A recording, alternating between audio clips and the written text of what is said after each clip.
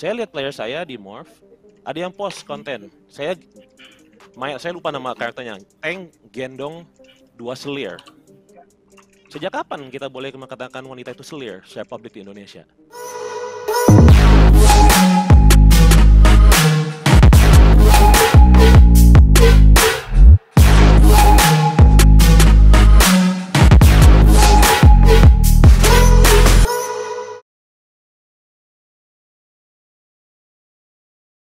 Oke, namun kemudian begini Pak, banyak pertanyaan juga kan, ladies ini mungkin treatmentnya ada khusus gitu ya, karena kan bagaimanapun walaupun kita tidak mendiverskan gender, tapi tetaplah pasti beda treatment ke cowok-cowok sama yang cewek-cewek gitu kan istilahnya.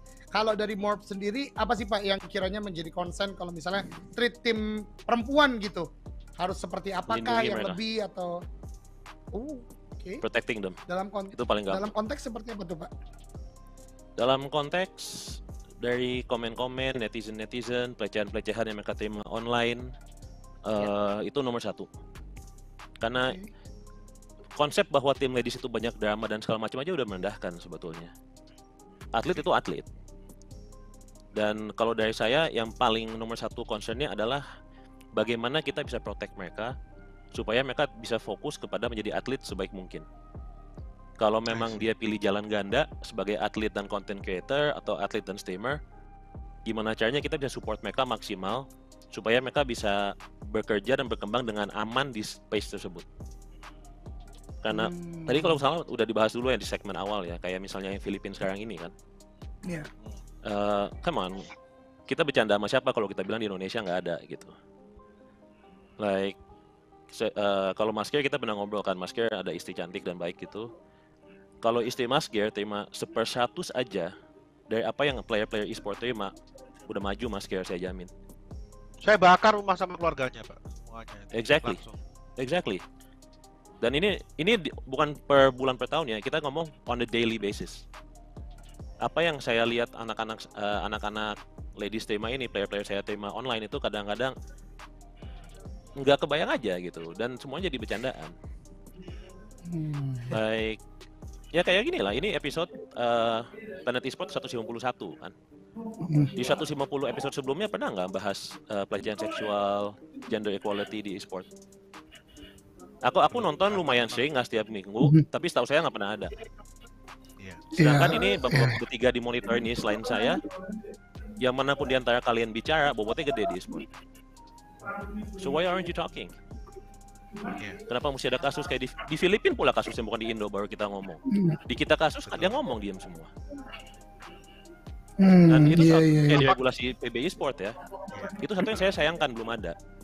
Di dalam regulasi PB Esport belum ada pelindungan terhadap player ladies.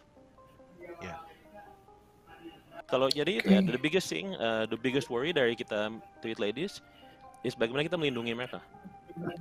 Karena memang melatih atlet perempuan memang berbeda dengan pria. Tapi bukan dalam arti negatif. Seperti mungkin Mas Ger tahu, saya kan latar belakang saya kan di olahraga wanita kan. Saya 20 tahun melatih olahraga wanita sampai level pemain-pemain ke tim nasional. Gak ada aneh-aneh kok. Lebih gampang latih ladies malah daripada latih cowok menurut saya. Selama kita memang handle mereka dan treat mereka dengan respect. Dan itu tadi kalau kelihatan tadi segmen sebelumnya tuh BTR tuh sama Race Boy. Kelihatan banget gitu ya, interaksi dia dan playernya ada gitu loh. Dia bukan menempatkan dia lebih tinggi atau apa. Itu salah satu kunci majunya mereka itu. So yeah, it's how do we protect them? How do we get the discussion going ke arah di mana e-sport ladies bisa berkembang dengan baik. Karena yang lucu kan, yang di Filipina itu permintaan maafnya hanya ke yang cowok loh, ke yang cewek belum ada sampai saat ini sih. Ya betul. Iya sih, betul. Baru tadi juga kalau dilihat apa ya, kalau aku melihat dari kalau kita mengupas apa yang kita bahas barusan tentang kejadian di Filipina juga, maksudnya efek jerahnya juga menurutku ya itu belum terlalu berasa lah, karena kita melihat juga apa yang dia katakan tidak hanya menyinggung masalah player ladiesnya, dia juga menyinggung Yes. komunitas tertentu yang Mm. di Filipina itu legal. Ya kita tidak bicara Yes. legal atau tidaknya, tapi mereka sama-sama manusia itu, human being gitu. Yes. Kenapa harus dideskripsikan sedemikian rupa seperti itu gitu loh. Kayak gitu sih. Dan ada satu Itu yang saya adalah- perhatikan ya, itu coachnya brand Daki. Dia Iya, iya. sampai publicly post, dia menegur player-player dia yang ketawa waktu ikutan itu. Dia bilang, dia post public, player-player saya ada di situ, mereka laughing, mereka anggap itu joke. Dan saya sudah bicara sama mereka dan try to educate. Di kejadian yang sama kan ada player Indonesia juga kan. Iya. Nggak ada post seperti itu, nggak ada follow up seperti itu dari timnya. Which is why it I becomes see. okay. Like Oke. kita ngomong suatu ekosistem di mana influencer terkenal kayak kemarin si Jojo Emperor, sama saya lupa satu lagi siapa, sama Biken kalau nggak salah. Mereka bikin konten di mana mereka mengatakan kita akan rating TikTokers ladies kiss or MBA. Kok itu oke gitu loh di ekosistem e-sport Indonesia? Kok RRQ sama EVOS mengizinkan gitu? Saya lihat player saya di Morph, ada yang post konten. Saya lupa nama karakternya. Tank gendong 2 selir. Sejak kapan kita boleh mengatakan wanita itu selir secara publik di Indonesia? Kalau saya ngomong ke Mas Ger, ke istri Mas Ger, selir, nggak bakal pulang saya. But we accept it in our stars. Terus kita bingung kenapa ladies nggak berkembang. Waktu WSL kemarin ini saya post juga, sempat banyak orang yang message saya nih. Saya ngobrol ketemu Mas Ger juga di situ. Tagline-nya kita mau memajukan e-sport ladies, kita mau mengembangkan e-sport ladies. Di satu ruangan presscon itu, ladies cuma ada 4 perempuan, 2 itu staff hotel. Sisanya cowok semua. Dan masalahnya, it shouldn't be me saying that gitu loh. It should be people with a public platform. So that's the biggest thing about ladies. Kasih mereka tempat aman supaya mereka bisa berkarya, mereka bisa berkembang. Karena kalau kita lakukan, I think everyone will be amazed. Pemain-pemain ladies kita tuh bukan level kacang loh. They're some of the best in the world. Oke. Mungkin aku nyela dikit ya Pak Yohanes ya. Ini mungkin karena udah pembahasannya menurut aku pas banget karena Pak Yohanes yang akhirnya speak up. Jujur kalau aku pribadi quite afraid sebenarnya untuk gali lebih dalam, untuk speak up lebih gitu kan. Cuman dengan ada figur di sini ada Pak Yohanes, sebenarnya ini juga kekhawatiranku pribadi sih karena sekarang kalau e-sport as a professional, as an athlete, memang mereka kan ada istilahnya benar-benar fokus latihan, get the achievement untuk diri mereka dan juga untuk tim seperti itu kan.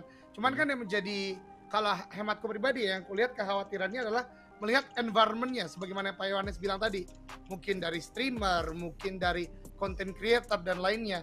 Mungkin ada pesan mungkin dari Pak Yohanes kira-kira seperti apa yang harusnya para influencer, para content creator di luar sana to do a good things untuk konten e-sport itu sendiri. Jangan jual diri dengan murah. Like aku tahu berapa orang yang bikin konten-konten itu. Aku lihat, aku kenal mereka secara personal. I know that's not their values. Aku tahu mereka nggak percaya hal itu. Tapi mereka tetap akan upload sesuatu seperti itu untuk dapat like-nya. Like don't do that. Karena aku semalam saya ngobrol kan sama anak saya tuh yang 7 tahun, perempuan. Kalian kamu mau jadi apa pas gede? Yang saya di antara 3 hal. Saya mau jadi chef, saya mau jadi artist, atau saya gamer. Sebagai seorang yang gede di game, seharusnya kan saya bangga dong. Oh, iya. Sebagai seorang bapak, rasa takut yang saya rasakan saat itu luar biasa. Cemas, benar. Bukan cemas mas, bukan cemas, takut. Takut, Pak. Karena saya melihat apa yang terjadi ke anak saya yang satu kan 10 tahun, satu lagi 7 tahun kan. Berapa player pro atau content creator 14-15 tahun aja udah diomongin kayak apa online. Anak saya tuh 4 tahun lagi udah seumur itu. So we have to make an environment di mana nanti generasi kedua, kita kan semua ini generasi pertama e-sport kan, kurang lebih kan. Kalau kita semua nanti punya anak-anak, mungkin ya perempuan juga gitu, dan mereka mau main, goalnya apa? Goalnya adalah membuat suatu ekosistem di mana kita semua, saya yakin kita semua tahu story-storynya loh, nggak usah pura-pura kan. Kita mesti bikin ekosistem di mana kita semua nih sebagai calon-calon bapak, atau saya memang udah bapak, tenang anak kita masuk e-sport, kan cewek-cewek. That's the goal. Karena kalau kita nggak tenang, then we're not doing our job gitu. Ini aku sekaligus menyampaikan keresahan, Pak. Kalau anak saya memang belum diberkati, tapi saya punya ponakan 2 perempuan usia SD dan SMP kelas 1. Biasanya nih kan istilahnya gini kan. Saya adalah orang yang sangat-sangat apa ya istilahnya ya e-sports banget lah gitu kan, dan saya tidak lelah-lelahnya untuk menularkan keinfluensan saya untuk teman-teman apa segala macam gitu kan, dan bahkan di setiap kesempatan saya tuh selalu ngomong e-sports itu kuenya masih besar, jadi ayo teman-teman yang mau masuk ke sini bekalilah dengan kemampuan dengan apa segala macam, jadi nggak kosong gitu loh untuk masuk ke dalam e-sports. Tapi entah kenapa saya nggak melakukan hal itu ke ponakan-ponakan saya yang perempuan, karena gini jujur sendiri saya takut, apalagi gini, nah ini baru kejadian kemarin gitu kan. Saya bahas sama KB gitu kan. Jadi ada satu hal yang bikin saya itu sampai kena mental untuk tidak berani nge-cash lagi di salah satu kompetisi yang rutin diadakan oleh Mobile Legends di salah satu platform. Karena saya melihat kolom komentar yang begitu luar biasanya ya.